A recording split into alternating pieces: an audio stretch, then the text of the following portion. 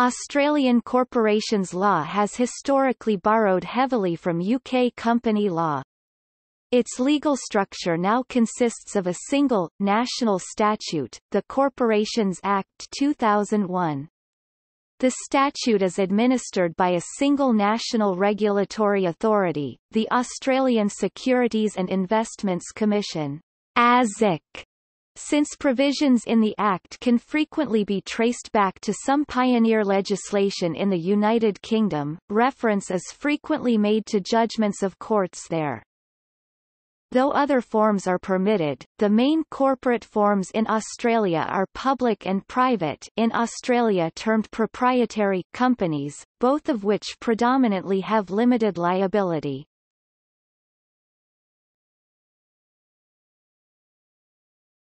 Topic: History. Upon federation in 1901, the Constitution of Australia granted limited powers in relation to corporations to the Australian Parliament. Each state has a residual power in relation to anything not within the Commonwealth power. The main grant of powers to the Commonwealth are as follows. The Parliament shall, subject to this Constitution, have power to make laws for the peace, order, and good government of the Commonwealth with respect to 51 I trade and commerce with other countries, and among the states, and 51 XX foreign corporations, and trading or financial corporations formed within the limits of the Commonwealth. Though corporations law in Australia had historically closely followed developments in English law, it was mostly the concern of each separate state legislature, and there were significant differences in corporations legislation between the states. Since the Second World War it became increasingly clear that legislative differences between the states were creating unnecessary costs for companies that operated beyond one state. The states and the Commonwealth co-operated in the formation of Uniform National Companies Code, which was legislated in each jurisdiction by 1962. The difficulty with this scheme was that it did not provide for uniformity in amendment of the legislation, and with changes of government and policy each state's legislation once again developed on separate lines. This attempt at a complex cross-vesting arrangement by the states, territories and Commonwealth was ruled invalid by the High Court. In Strickland v Rockla Concrete Pipes Limited 1971, it was held that laws with a sufficient connection to the trading activities of constitutional corporations were valid. A second cooperative scheme was agreed to in 1978 and implemented by 1982 to overcome the defects in the first scheme. All laws and amendments would be agreed to by a ministerial council and automatically applied in each jurisdiction. This second scheme led to the creation of the National Companies and Securities Commission (NCSC), the forerunner to the Australian Securities and Investment Commission. While an improvement on the first scheme, the 1982 scheme still presented significant difficulties, mainly due to the NCSC delegating administrative functions to state commissions but retaining control of takeovers and policy. This led to funding difficulties and inefficient corporate regulation. In New South Wales v Commonwealth, the incorporation case, 1990, it was confirmed that the Commonwealth Corporation's power is confined to making laws with respect to companies that had commenced trading and not to the formation of companies. The Commonwealth then sought to take sole responsibility for corporations law in Australia. In 2001, the current arrangement was created, after the states referred their power in respect of corporations to the Commonwealth. Australian Securities Commission Act 1989, and Australian Securities and Investments Commission. Corporate Law Economic Reform Programme Act 2004.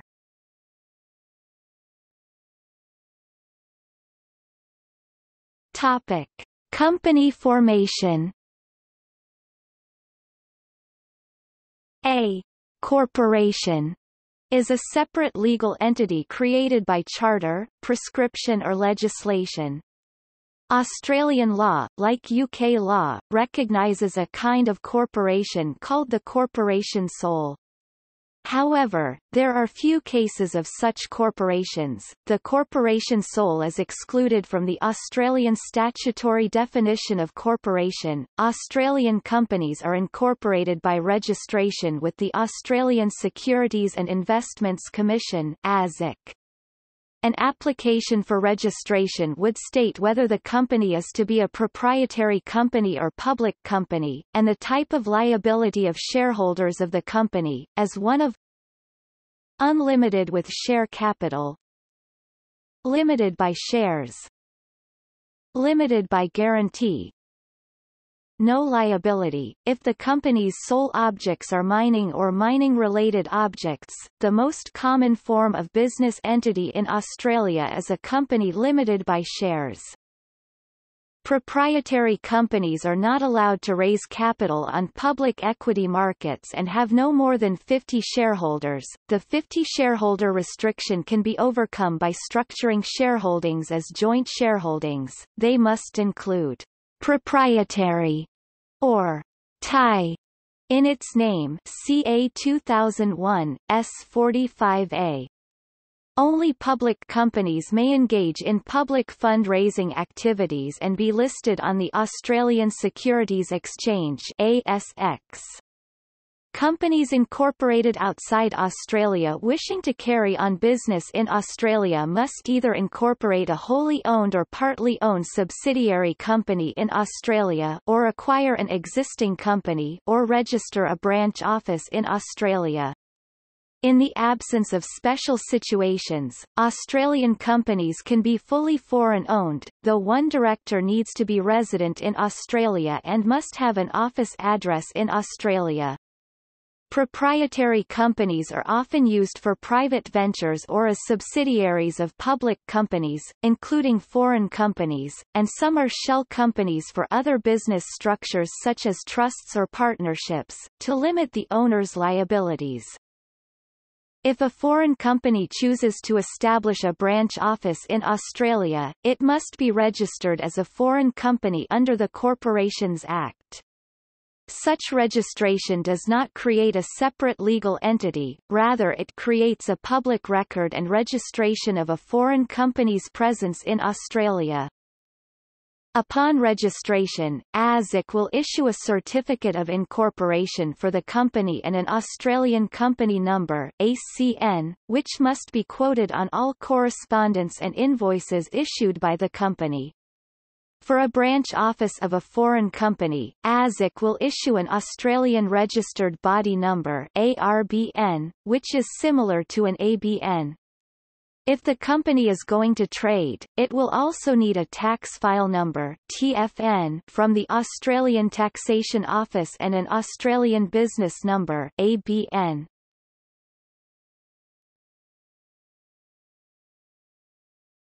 Topic: Share capital. Australian companies must have a share capital. The minimum number of shareholders for both a proprietary and a public company limited by shares is 1. There is no upper limit on the number of shares that can be issued. The manner in which a company deals with its share capital is strictly regulated by the Corporations Act 2001. By default, shareholders have 1 vote per share, or 1 vote per person on a poll at a meeting. Corporations listed on the Australian Stock Exchange cannot deviate from 1 share, 1 vote rule ASXLR 6.8. Under CA 2001 Section 249D, directors must convene a meeting if members with over 5% of voting rights request it in writing, stating the resolution they wish to be put. The CA 2001 Section 136(2) gives the General Meeting the power to alter or amend the company constitution by a 75% vote, a special resolution. Australia has few rules on political donations. only if it can be found to be a breach of a director's duty, e.g. a director is a member of a political party, or would involve oppression of the minority, inherently unlikely, can anything be done as a company law matter. There is no requirement for ex-ante approval of donations with political objects. The Commonwealth Electoral Act 1918 requires the disclosure of donations, which since 2006 has been over $10,000. Australia has a system of codetermination, or member-nominated trustees in its pension, or superannuation funds. Since the Occupational Superannuation Standards Act 1987, the Occupational Superannuation Standards Regulations (SR 1987 No. 322) Regulations 13 and 15 required that equal member-nominated trustees was required, or at least one member nominee in schemes with under 200 people. The current legislation is the Superannuation Industry Supervision Act 1993, Sections 86 to 89. A shareholder does not have a right to receive a dividend. Once a final dividend is declared, it becomes a debt payable by the company to the shareholder from the date stipulated for payment.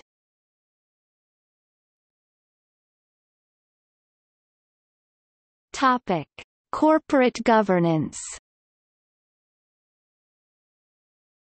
Corporate governance standards are not just a matter of comply and explain, and have been taken into account by the Australian courts when determining the scope of directors' duties. They would probably be similarly relevant to the UK duty of care, under CA 2006 S174. In Australian Securities and Investments Commission v Rich, Mr. Greaves was a non-executive director of One Tel Limited, and also the chairman, chair of the board and chair of the Finance and Audit Committee. He was a qualified accountant. Austin J. held that it was a board responsibility to have functioning financial and audit committees with independent directors, as well as internal review and accounting standards. The ASX Corporate Governance Council's Best Practice Recommendation 2.3 states the CEO and chair should be separated. The ASX CGCBPR 2.1 states there should be a majority of independent directors, and the chair should be independent. Under ASX CGCBPR 8.1, the companies should have a remuneration committee, which should be chaired by an independent director, have at least 3 members and a majority independent.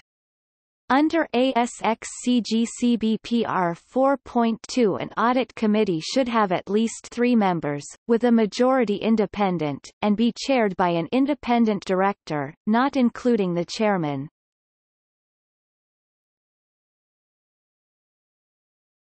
Topic: Company constitution. Australia has strong rules, similar to those found across the Commonwealth, in allowing for removal of directors by a simply majority vote in an ordinary resolution. For public companies, under CA 2001 Section 203D, there must be a meeting with 2 months' notice where the director has a right to be heard. For private companies known as proprietary companies, the ones with the suffix Thai Limited, which do not offer shares to the public, and have under 50 shareholders, this rule can be replaced with a different rule allowing for a simpler procedure. In Li v. Cho Wen Xian 1984, 1 WLR 1202, the Privy Council advised that a private company was permitted to have a provision for directors to remove other directors. Removal from office does not affect a director's claim for breach of contract.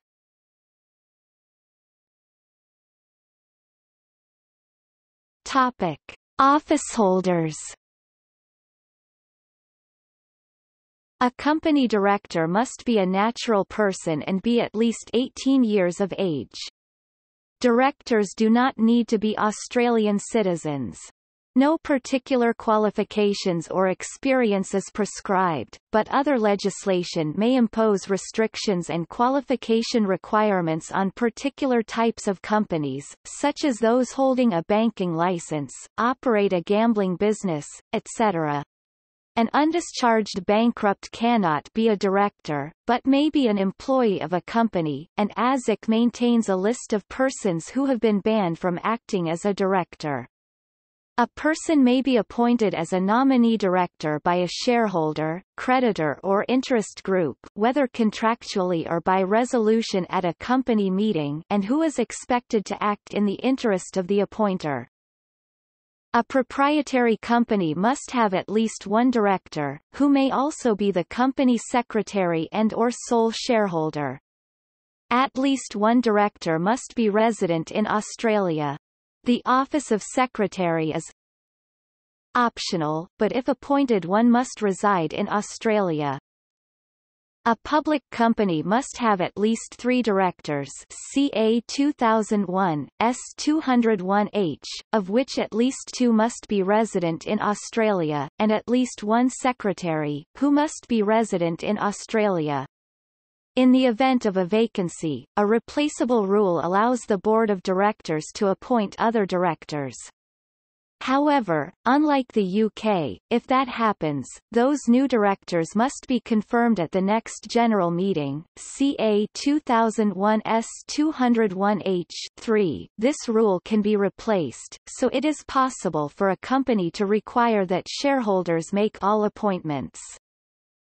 Directors' remuneration is determined by the company CA 2001, S202A. This rule is a default, or replaceable, rule and is usually replaced. As usual, the standard is that directors pay themselves. Australia has had a non-binding say on pay since the Corporate Law Economic Reform Programme Act 2004 for its shareholders. Then, under the Corporations Amendment Improving Accountability on Director and Executive Remuneration Act 2011, new sections were introduced, so that if at 2 consecutive meetings over 25% of shareholders vote against the director's remuneration package, the directors have to stand for election again in 90 days. A director who receives remuneration or other benefit from a company is treated for accounting and tax purposes as an employee of the company.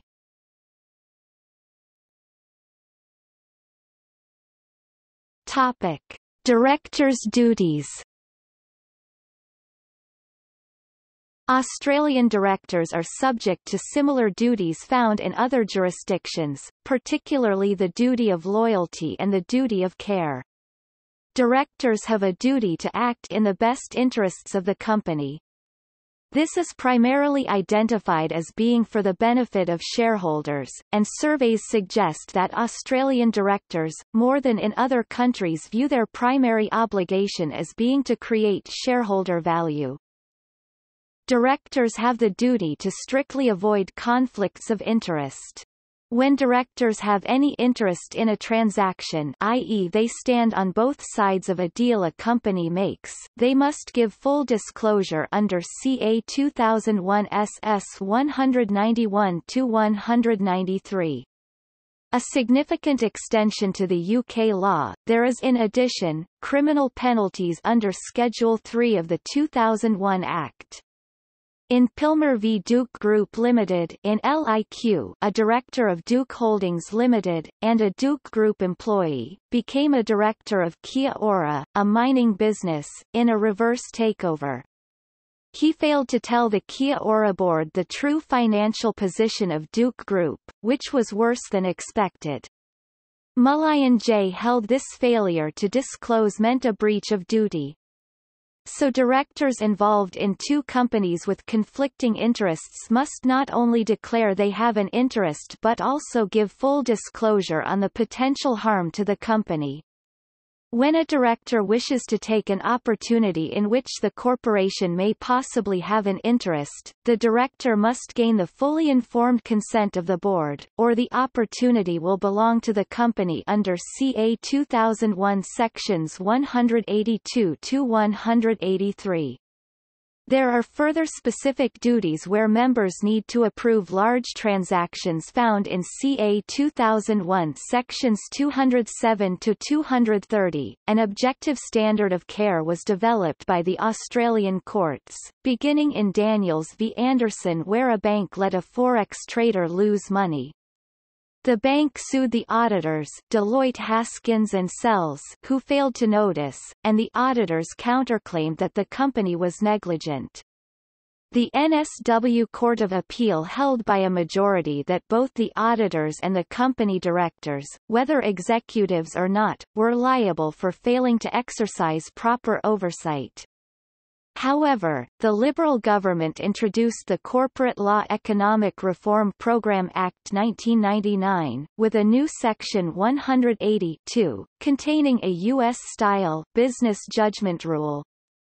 Directors cannot be liable if they have at least taken steps to inform themselves about the subject matter of the judgment to the extent that they reasonably believe to be appropriate. I am not sure whether there is a recent parallel case, but this would mean that a director could receive a report on separating the back and front offices and ignore it, as in Barings, receive a compensation report warning of grave mistakes and ignore it, as in the U.S. Walt Disney case, or simply delegate duties down the chain of management, and ignore what happens below, as in Daniels. At the point of insolvency, CA 2001's 588G creates the same kind of liability as is found in the UK for wrongful trading, Insolvency Act 1986's 214. If a director is or should reasonably be aware that a company would become insolvent, and does nothing about it, the director is liable to pay compensation. Australian Securities and Investment Commission v Rich 2009 NSWSC 1229. Topic: Takeovers. Takeovers are regulated directly by detailed and very technical rules in Chapter 6 of the Corporations Act 2001. Corporate control transactions and restructurings may also be subject to anti-monopoly, foreign investment, employment protection and special industry protection legislation.